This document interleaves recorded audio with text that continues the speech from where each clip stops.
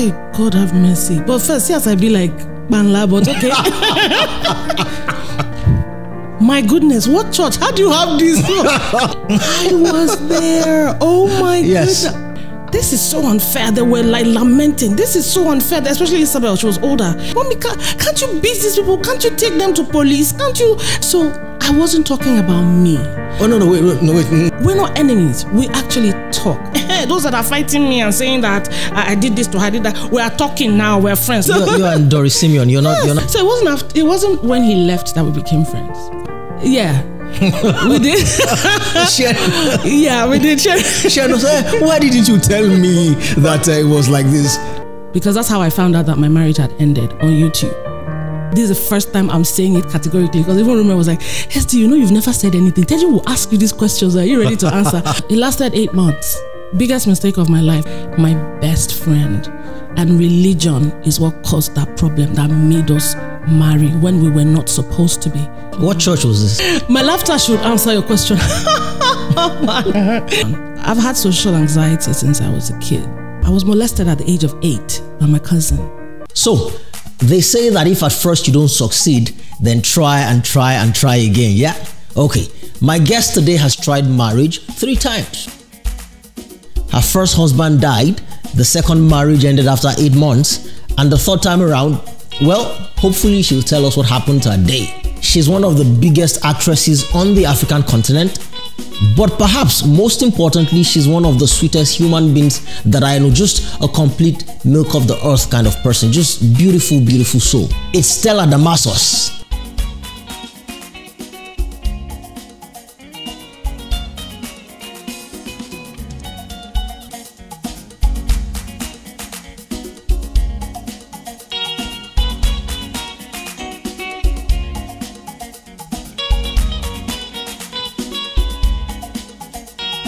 So Stella, it's amazing that you have been on the Teju Babyface show no less than 30 times.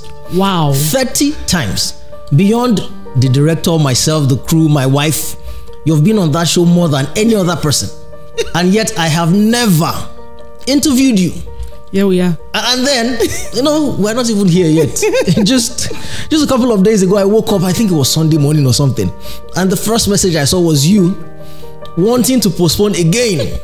I didn't even talk. I didn't tell you what I did. I just got up, said, Holy Spirit, Holy Ghost, blood of Jesus, the juju that Stella is using, that she has been dodging this interview, it has to spoil.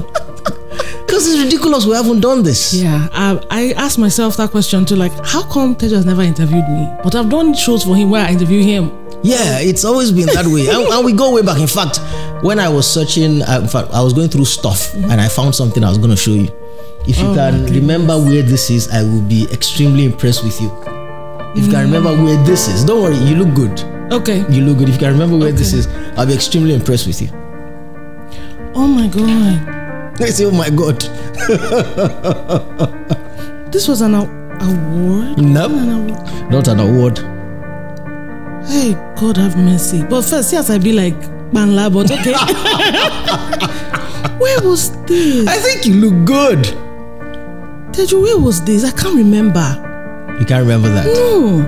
Was it in Ikeja? This was in Lekki.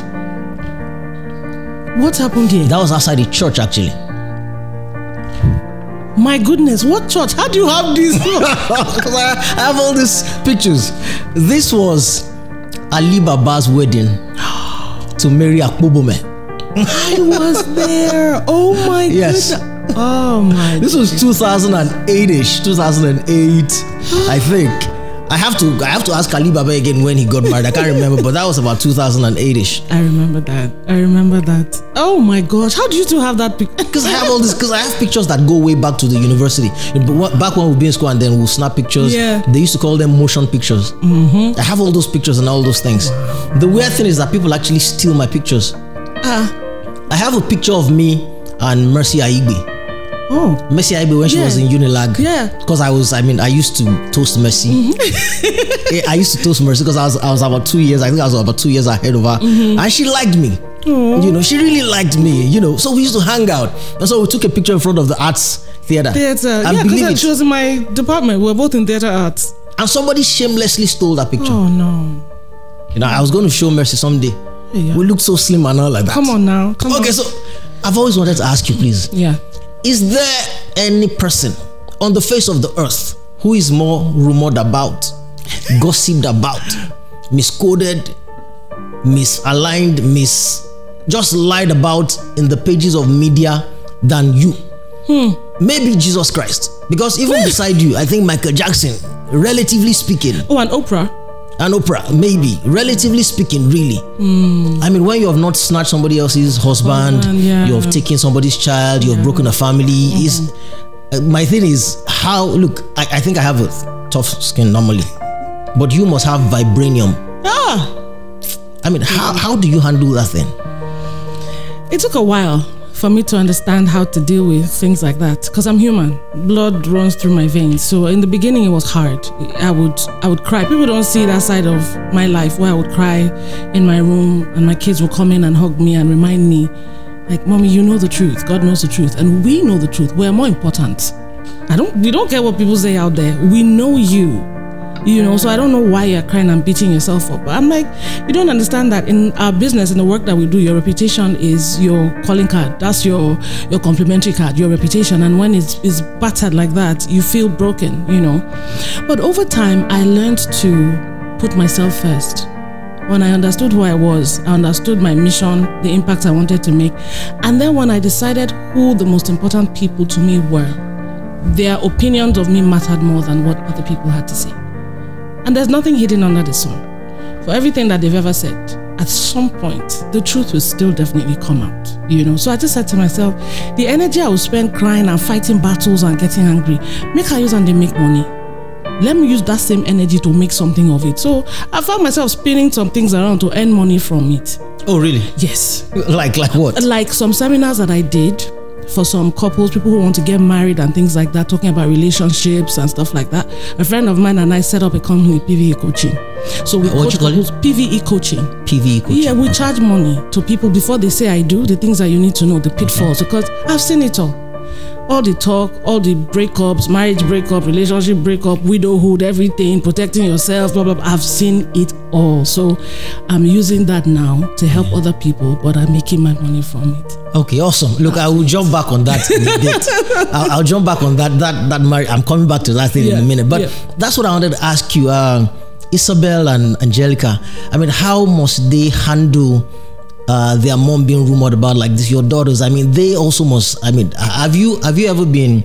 Has something ever been said about you that made them feel so bad, so that you felt so bad too? That come on. I mean, I know you said that they are the ones that pick you up normally, but have you ever had to pick them up?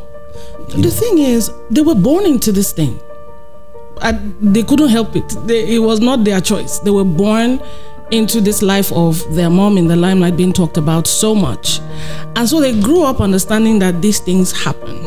However, there's one particular incident that really broke my heart. I was taking them, I think, to a friend's birthday party or something. And then that's when we had the magazines, them city people. Oh yeah, the soft cells. All those soft cells. And they just saw my face plastered on the thing. And there were so many people on the street selling them and hawking them. So one guy just came and put it on the back window where they were sitting. I was in front with the driver. They were at the back. They just put it on their window. And the shock, you know, they just saw me. And then my children could read at that time. So they read it quickly and they were like, this is so unfair. They were like lamenting. This is so unfair. Especially Isabel, she was older. This is unfair. This is not nice. Mommy, can't you beat these people? Can't you take them to police? Can't you take them to, I don't like it. And I saw the pain and the rage. Like, she knew that she was too young to do anything about it, but I saw how it hurt her and it broke me as a mom.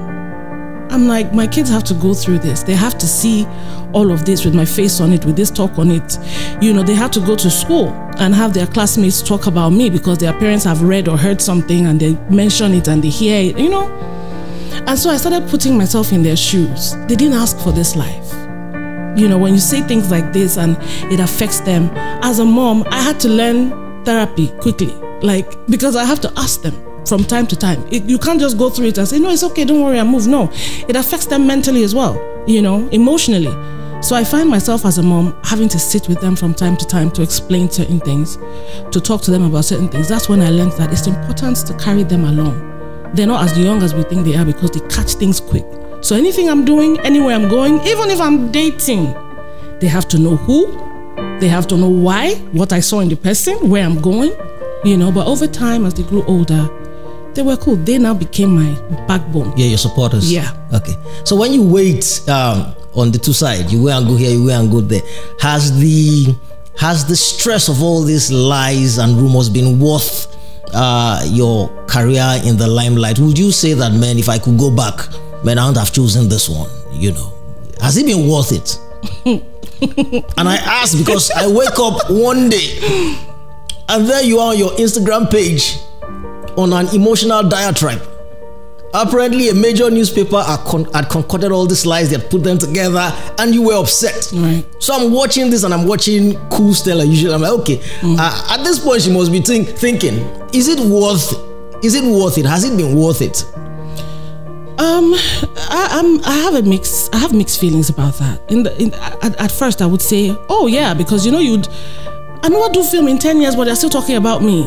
It makes you feel like, you know how they say in entertainment, there's no news as bad news. News is news. It just puts you out there. It's free PR, and bad news sells faster. So let them talk, let them talk. So you're in your head saying, oh, maybe it's okay. Maybe, you know, let them say what they want to say so that my name will be out there, even when I'm not as active as I used to be in the entertainment world. And, you know, but it gets to a point where you have to think about the first thing that people see when they Google your name, or when someone wants to check you out. We're grown now, we have businesses, we are trying to leave legacies for our children. So you want to send proposals, you want to talk to people, and they want to know who they're dealing with. Like, what will they see? So things like that happened with that. I felt that it was a reputable, you know, newspaper, news agency, and for them to write stuff like that, these are people that we go to for politics, for things happening in the economy and all of that. So for you to make up stuff and write it boldly, like you had the facts, and having people read these things and make comments like they knew what they were talking about. At that point, I'm like, you know what? I don't care what anybody says about, oh, entertainers, you have to be used to it by now. No, there are some that you don't ignore. I ignore a lot of things, Teju. A lot of things that come out. I don't talk, not because I'm weak, but I've learned choose your battles. But that one was a battle for me because you can't mislead people who trust and believe in you. So I went on that rant, and I was really ready because I had my lawyers ready in Nigeria. Okay. So this one, I will come to Nigeria and sit there for 2 years if I have to and deal with this. And I think they got wind of it. So someone reached out to me via DM, and I'm like, no, don't DM me. We will do this the right way. You will do a retraction. You will do an apology. You will fix this. And when you fix it, I will go back. I'm not a troublemaker. I will go back and tell the people now that this is wrong. Okay. So they did that, printed it, and I had proof. I posted it, and I'm like, okay, I'm taking that other one down because they fixed the problem. Just so that you know, not everything you read or see is true about us. The fact that we don't fight all the time or make noise or defend ourselves, it doesn't mean that, you know, these things are true, because we're human too. Over time, you say, okay, I don't dare, you can say anything you want. Nah, lie. You are still a human being. You will still hurt. You know, so has it been worth it? Yeah, well, it kept my name in the news for a while. But do I like it? No. Do I enjoy it? No. It's not what you want to be remembered for. It's not what you want people to see you as. Oh, so they actually published a retraction? Yes. Because I was going to ask you, did they apologize? So they apparently did that. They did. And then you took that video down? Yes. Because I actually went to your page looking for that video.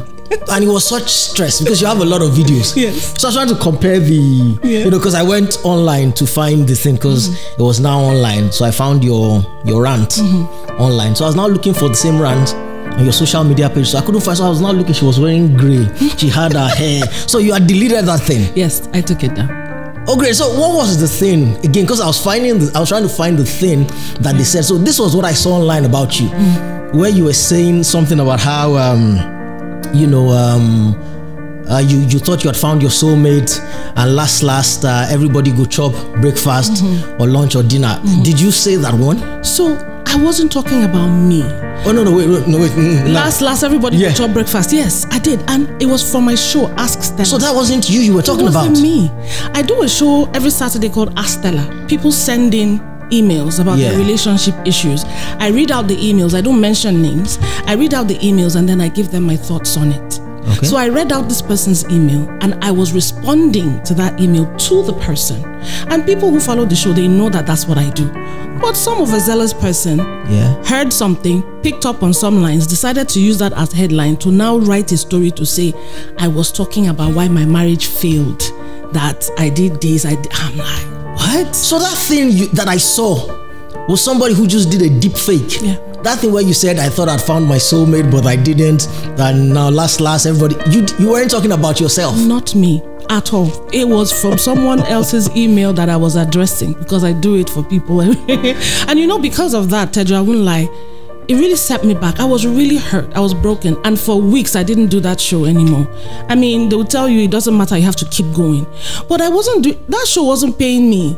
I was doing it to help people who kept sending me messages like, you've been through this, you've been through that. How did you go about it? How did you come out of it? How did you survive it? You're still standing, blah, blah, blah. Help me, help me. And I'm like, okay, you know what? I'm going to do something because it's not just one person that's going through it. So many people are going through the same thing. So let them send their emails here and I will address it so everyone else who can benefit from it can benefit.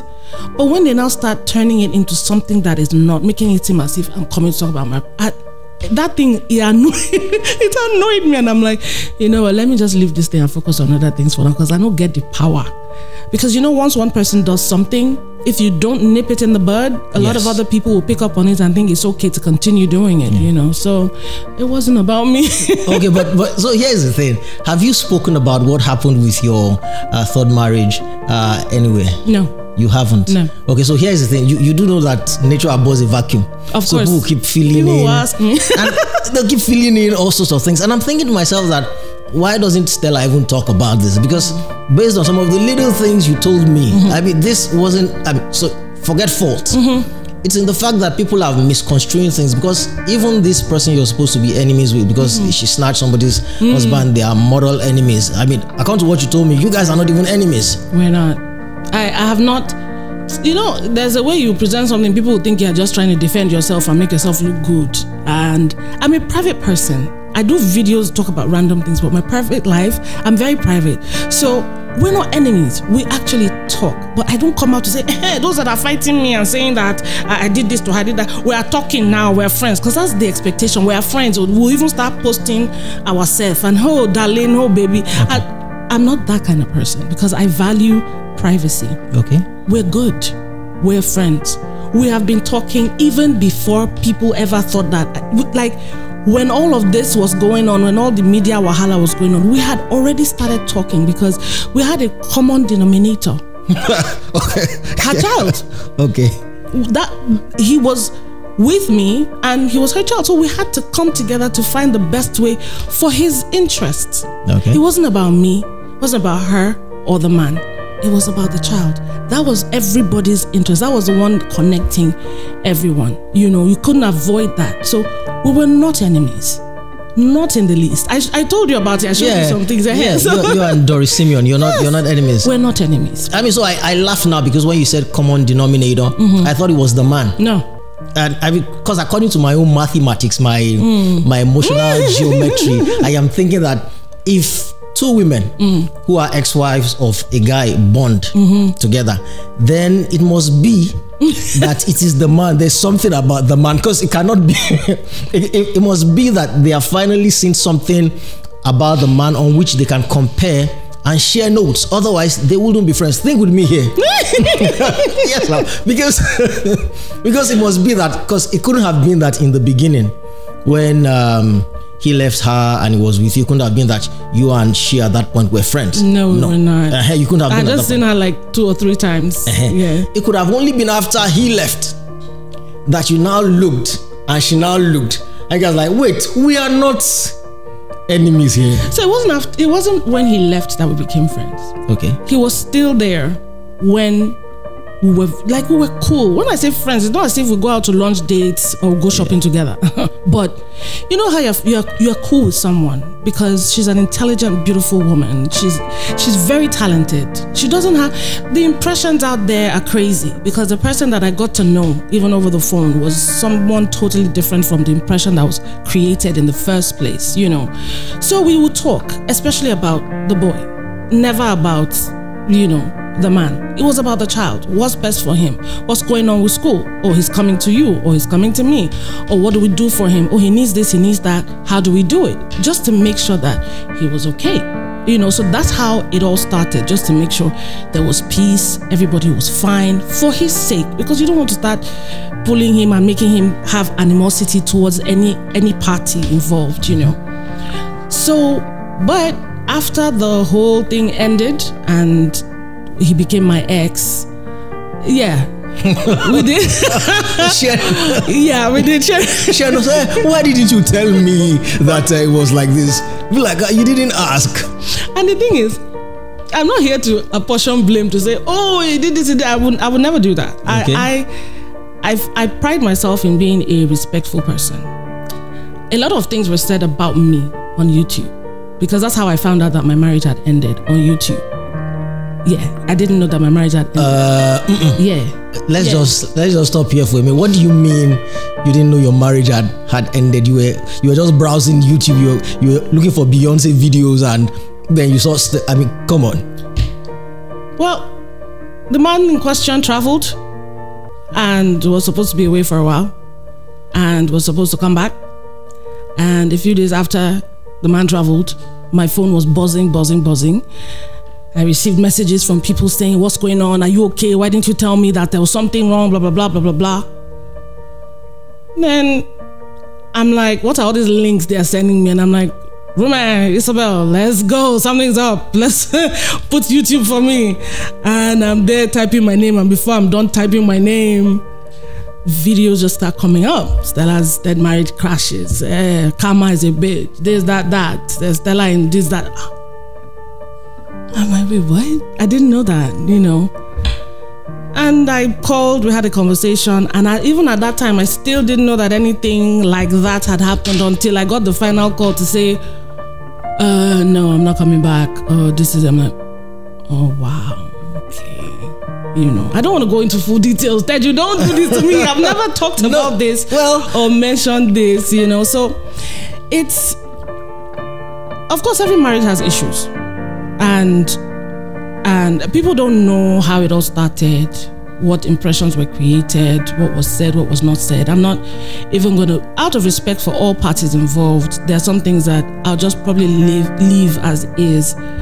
But one thing I will say though is that it's important for you as a human being to know yourself more and love yourself more and know what you want and what you don't want, so that nobody will come to you and make you see things and tell you these are the things that you should want.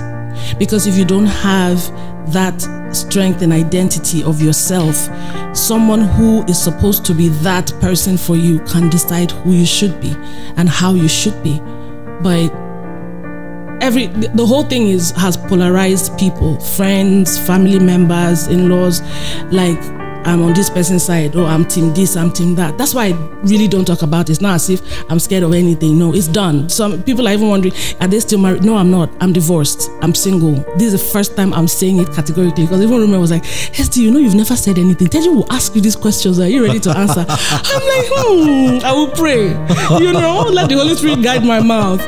But yeah, it's done. It's been almost 3 years now. So, however, it's just the team this and team that, because of how people, you know, in the beginning it was a lot of media wahala. Husband snatcher, this, that, and some people who knew me knew that there were things that I was not capable of doing.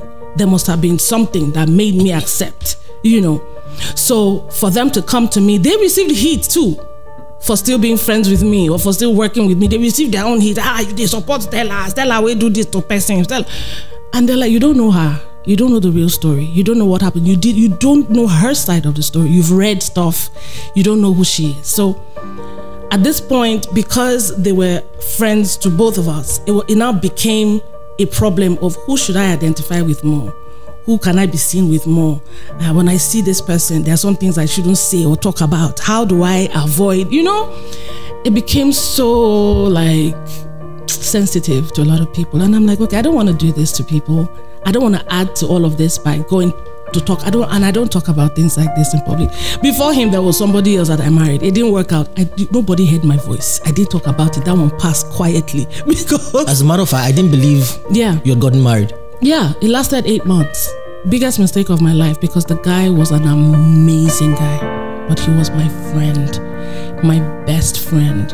And religion is what caused that problem that made us marry when we were not supposed to be married. We were supposed to be very good friends, because as my friend, he was awesome. But as a married couple, it didn't work. We just messed it up, and we knew it.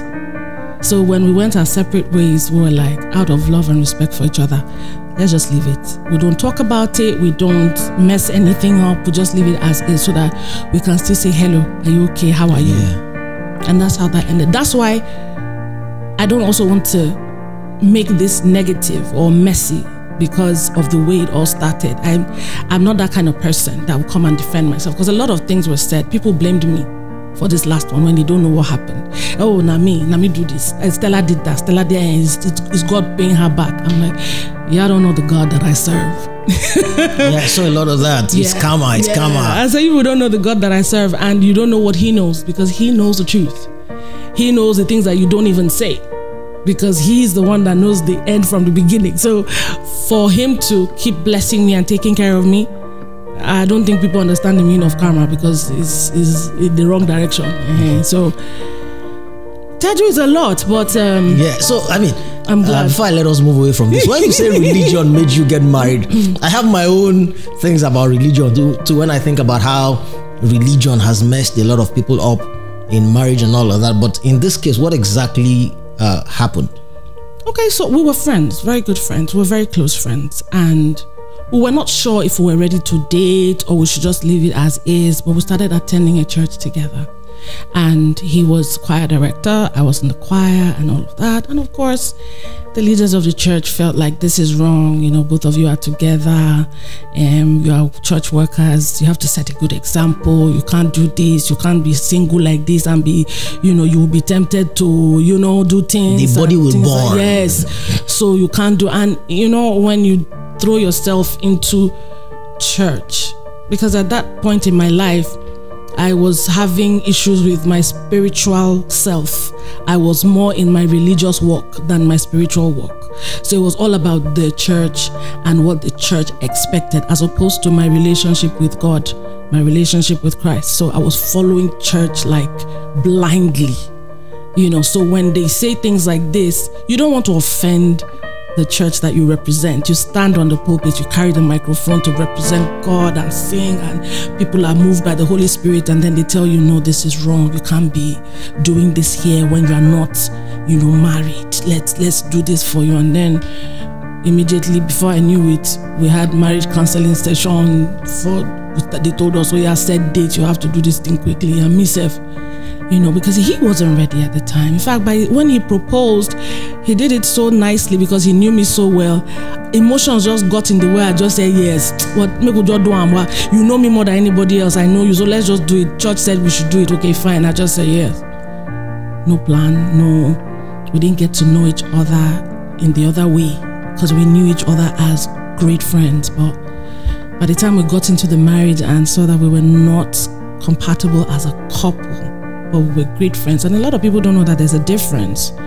And so that incompatibility just messed a lot of things up, and we're like, what church was this? Let me not throw them. Because I know your church. I think I know your church. This particular one, I don't know if you know it. Okay. I don't know if you know it. He's popular, but I don't want to mess things up. Okay, so let's leave that now. So I have a longish type question for you. Wow, let me drink water. I have a longish type question for you, because I want to lay the foundation for the question. Okay, this is perhaps the pièce de résistance. So I have concluded that if my marriage were to ever break up, if I were to ever divorce the woman to whom I'm married right now, the mother of my kids, the twins, I have concluded that my conclusion will be that I just wasn't meant to get married. My conclusion will never be that I married the wrong person. Because as far as was humanly possible, before I married that woman, I did to the best of my ability. I did everything. I prayed, I fasted, I counseled, I read books, I went to seminars. I did everything. In fact, just to sow trust in you, the way you're sowing trust in me with this interview, I'm going to tell you something that my wife doesn't even know. So I'm going to tell it to you first, and by extension, the whole world.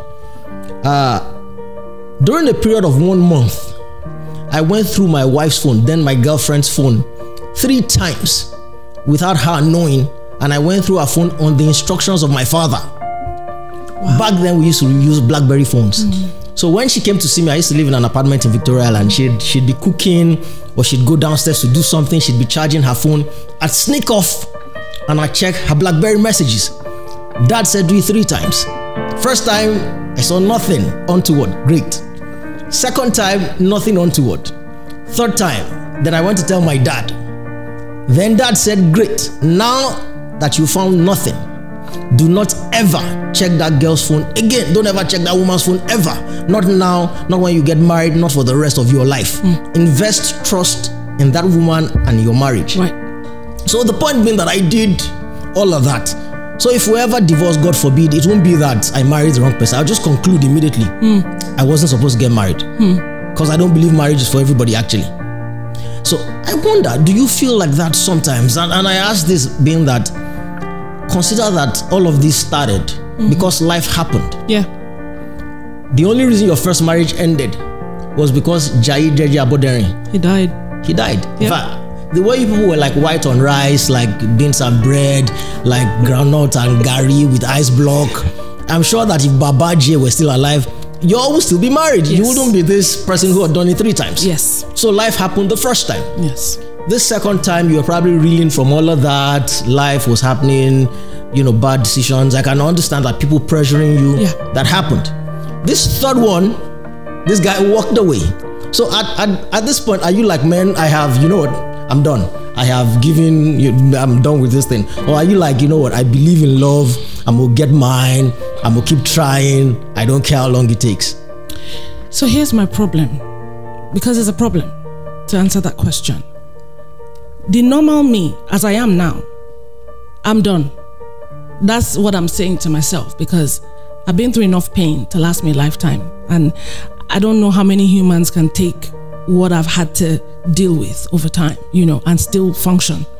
So the normal me will say I'm done. However, the problem now is I'm 45.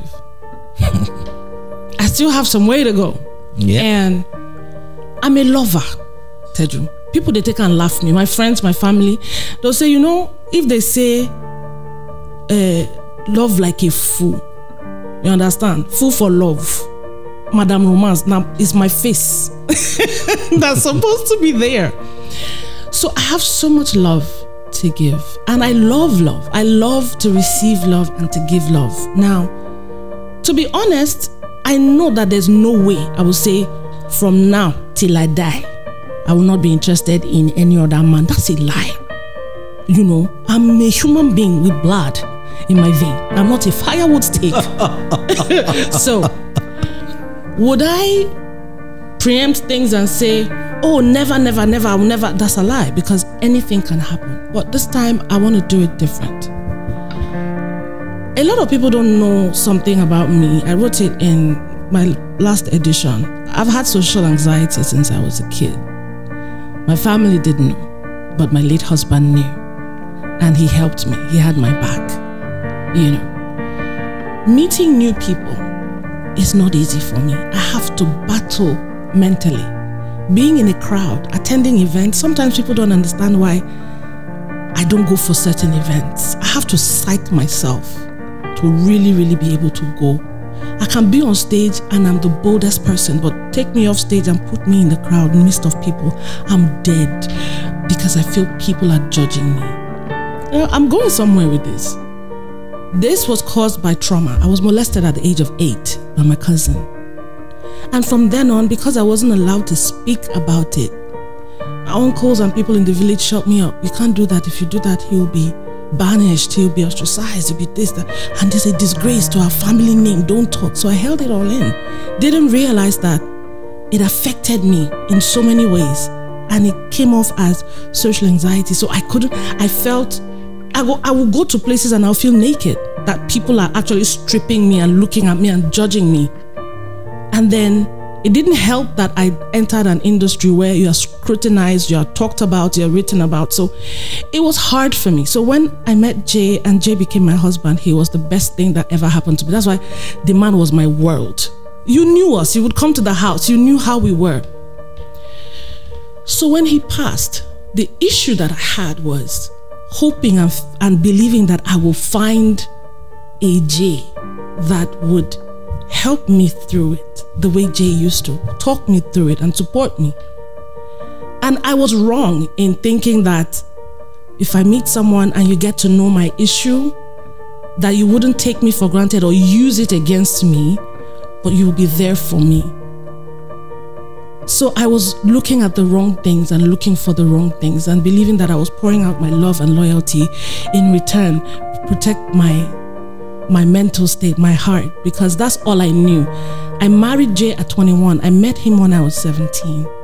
So my entrance into loving and marriage and relationship was with a man that was the embodiment of love and respect and loyalty and all of that. So he taught me to love, and that's the only kind of love I ever knew.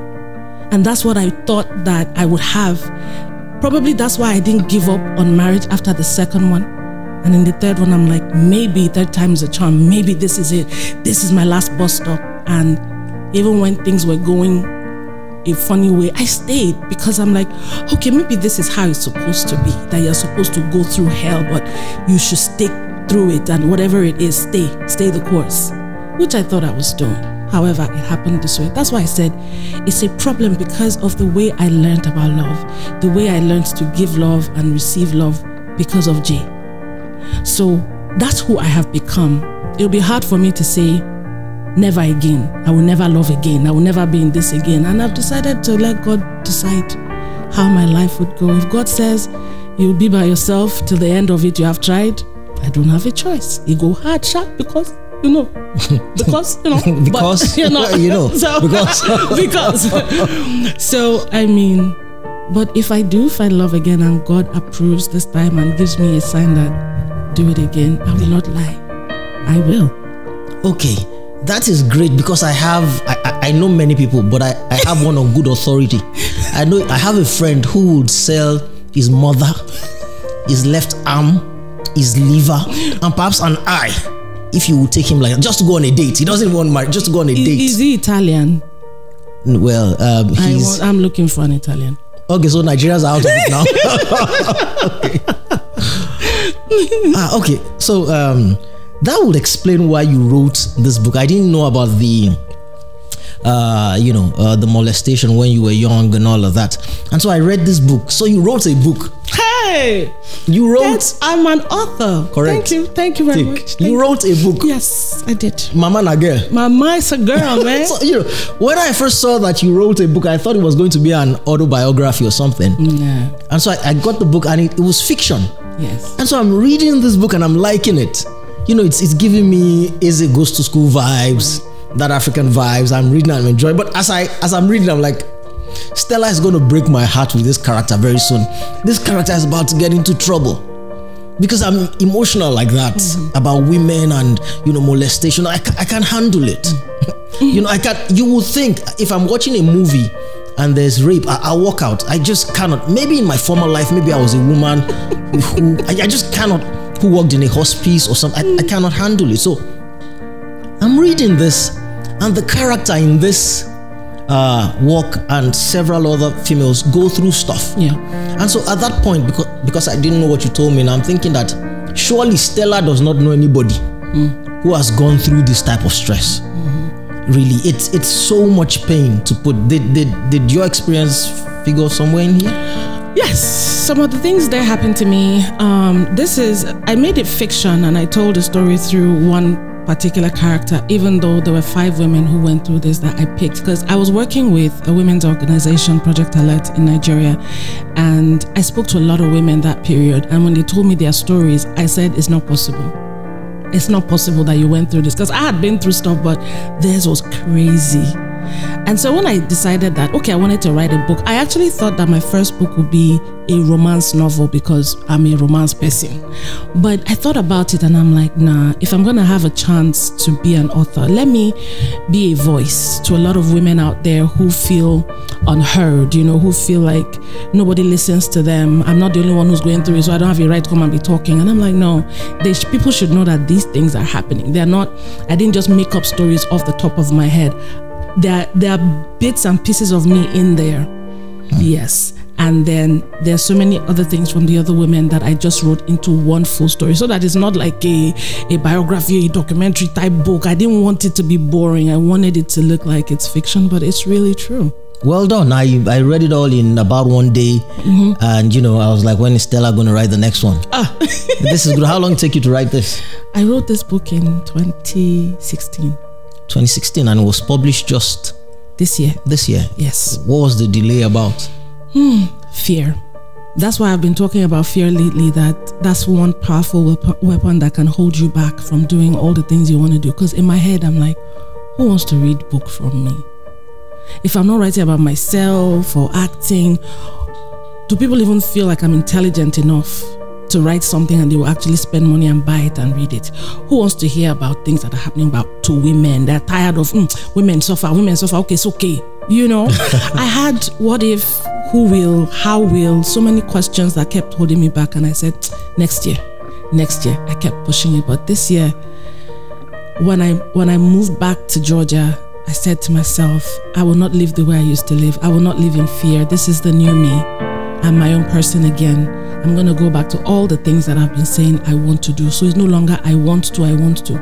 I'll start doing it. And I just shut my eyes and I'm like, because everything was ready, cover, everything was ready. It was just to publish. So of course, my Madame Rume, she's my graphics designer, she designed the whole book after the cover was done, and she said, SD, it's time. And we just did a launch and I'm like, it's out there.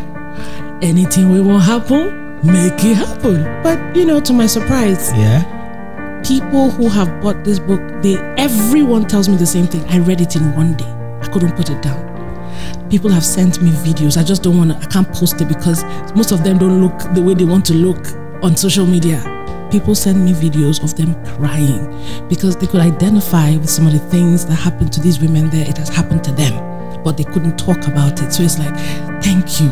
Like bawling, like crying. Even my siblings couldn't believe it, you know. So some things they found out after this book was released that they didn't know had happened to me. So how did they figure it was you? Because you didn't say it was you in the book. So they were putting 2 and 2 together with the scenarios that were happening.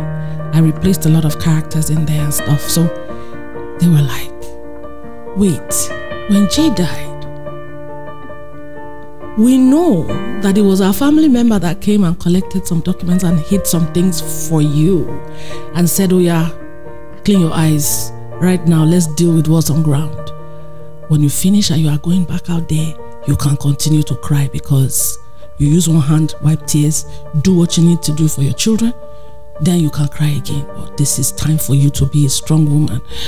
They remembered that and they were like, oh my gosh, was that what was happening upstairs that day that mommy came? I'm like, yep. Wait.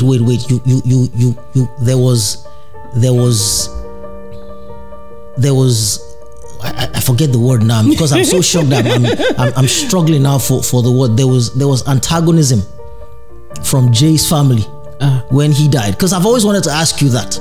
You know that, look, you married into money. Hey, you married into the Punch dynasty. You put me for because I'm thinking, look, see, because we've just said it. We know how Jay loved you. So I'm thinking there is no way Jay's lovely wife, after he died suddenly and untimely, is not rolling in millions. I mean, Angelica and Isabel should be taken care of for the rest of time. This guy comes from money. You know, even if not you, they. My laughter should answer your question. One thing I will tell you though is Jay never believed or depended on that. Jay worked like he worked too hard. Sometimes that's the only thing that made us fight. Dude, calm down, rest. He had how many companies running?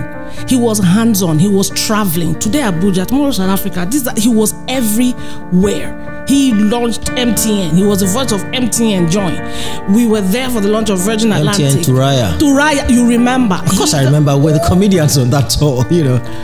He did, is it Benson and Hedges? All these Rothman's Mega Groove. He did a lot of, the guy was everywhere. So for him, making money for his family was his pride. Working was his pride. So it was not about that. But you would expect that, okay, he belonged to a dynasty and, things will happen. But, well, let's just say that God has helped us through. Wow. So, I just won't leave this for a minute. So let me just try to skirt around this. What was the problem they had with you? I don't know. I'm sure that if I knew, that would be the first thing I would say. But was that the first time you were fighting? Because you would have known before that these people have a problem with me. That would have been the first time you would find out after he passed. That wasn't the first time. I wasn't really shocked. I wasn't. I didn't expect anything else.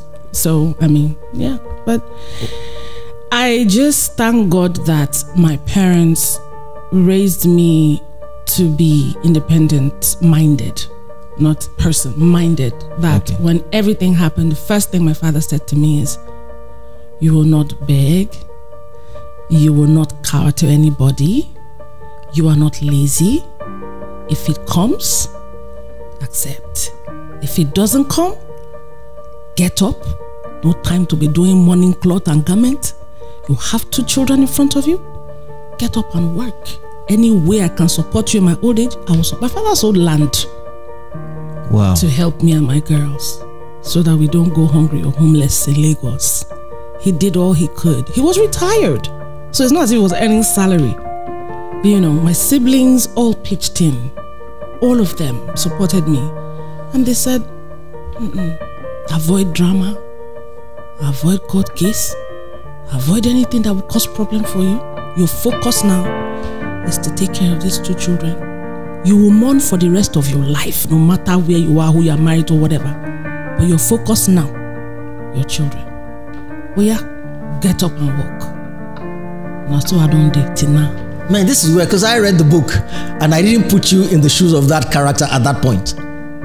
I'm like, this is somebody Stella knows if this is somebody real. This cannot be Stella. The only thing is the man there is not Jay, because Jay was Jay was not. Jay was. So that's why I said I had to make it fiction so that it's easier to read. Yeah. Because if I write true stories of people in there, you can't go past page 5. You'll break down. A lot of people will not be able to get through the book and read it.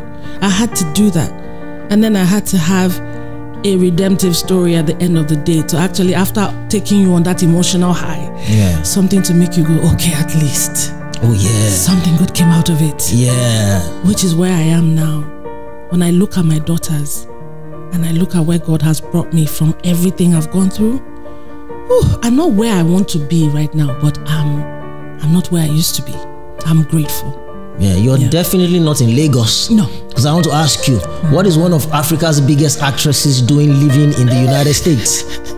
Forget Africa's biggest. You're actually one of the biggest actresses in the world, pound for pound, going by number of movies. How many movies have you done? I've done about 200 or more. Well, that's a joke compared to what people are doing now. People are doing film per second. I'm like, 200 movies. Yeah. So what is one of Africa's most recognizable faces doing living in the United States? A lot of things though.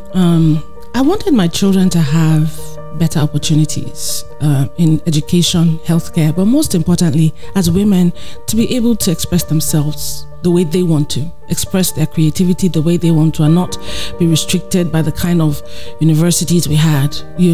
My children, they wanted to study something different. I just noticed something about them, and I knew that if I stay here, they won't, I had to make that sacrifice. It was a painful sacrifice, because if I had stayed back home for the past 10 years, I know what I would have done or where I would have been, work-wise. But when you have kids and you know that, okay, this is the time to really mold them and support them to get the best. And then when they get to a certain level, it's okay, I've done my part. I'm going to face me now, which is what's happening now. But I wanted them to have that education that was different, that would allow them to make choices and not be under pressure as every woman. At this age, you're supposed to marry. At this age, you're supposed to have this amount or be in husband house or have children. It's what do you want to do? What are you passionate about? What are you ready for? Okay. Who are you? Give them the opportunity, because in Nigeria, I'm sorry, in Africa, we're not given an opportunity to know who we are as women. We're told who we are and what we're supposed to do and how we're supposed to end up. And that's it. It's a cycle. You are born, you are raised for marriage. Yeah, if you don't learn this, how will you do in husband house? If you don't do this, how will you take care of your children? You are raised to be a family woman. You're not raised to have a mind of your own. You're not raised to learn things or know things for yourself or advocate for yourself or explore or expand your mind. No, you're told what to do. Marry, maybe have a job, have children till you retire and then grow old and die. I'm like, no, not for my girls. And then health things as well. I wanted them to be in a place where having health management is not a problem. You can't, if no matter what it is that's wrong, we nip it in the bud. You have something, we're not thinking of how would they get visa, how would they now pay for hospital abroad. No, you are right there. Anything that happens, we know where to fix it, and then I needed a break. I needed, how it is when you're in a place and you feel like you're a big fish, but the ocean is probably kind of small, like a pond, because you're big. You're a star, you're a celebrity, you're top 3, you're big. And I'm like, that's good, that's fine. But before I get complacent, before I get to the point where I'm not trying anymore because I feel like I have arrived, maybe try something different and see if I can actually rise in a place where they don't know me.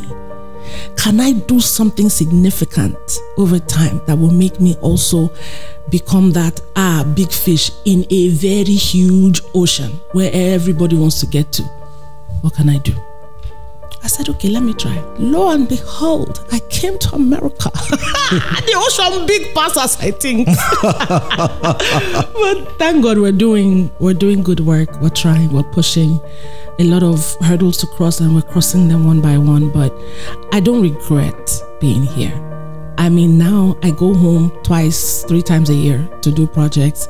I go home to see family. So it's not like I'm really missing out on anything, but I'm glad that it affords me the opportunity to travel whenever I want, wherever I want, do the things that I want to do in a structured environment with all the hustling involved, but at least structured. Okay, so you try to go mainstream in America, acting and all of that. Oh girl, it's a long thing. So what I've realized is that when it comes to that, when you start chasing them, you won't get far, because people who were born and raised here, people who are the real African Americans, they're still struggling to be seen, to be heard. Then you will just come. You just think because you live in Georgia, Tyler Perry will don't knock on your door and say take script. It's not like that. There's so many things that we did not learn back home that you have to do here, or the classes you have to attend, getting your agent right, getting your manager right, doing your self-tape, doing your resume, your headshots, making sure everything is on point, and knowing how to socialize and network and join communities and things like that. There's a lot of work.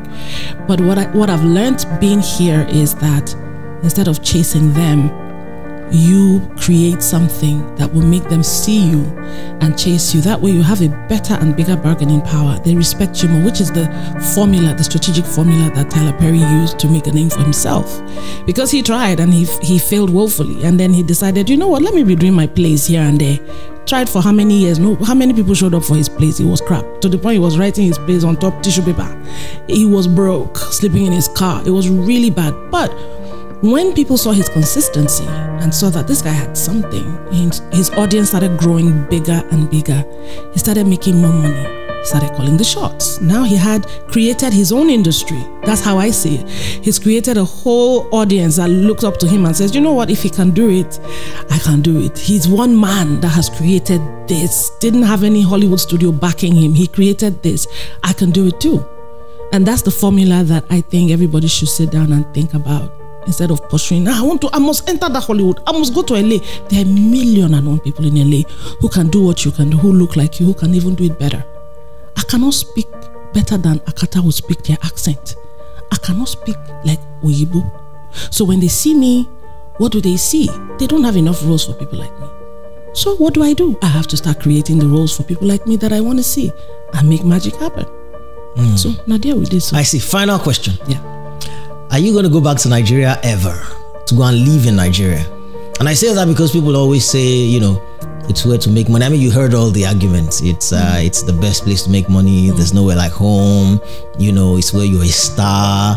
Better to be a big fish in a small pond and all of that. You heard all of that. Are you ever going to go back now that you can go and come as you as you want? If I answer this question as the way I feel now and with what's happening now, no.